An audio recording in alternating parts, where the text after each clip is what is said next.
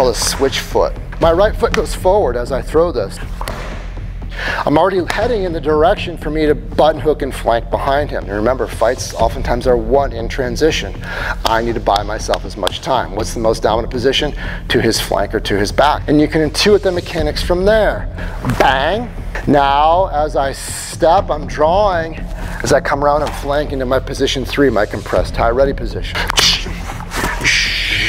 Give commands, discharge my weapon again, run away. I don't know what's going to happen at that point. You have to decide. Remember, we're making the assumption now that I'm justified to use my firearm as a deterrent or higher.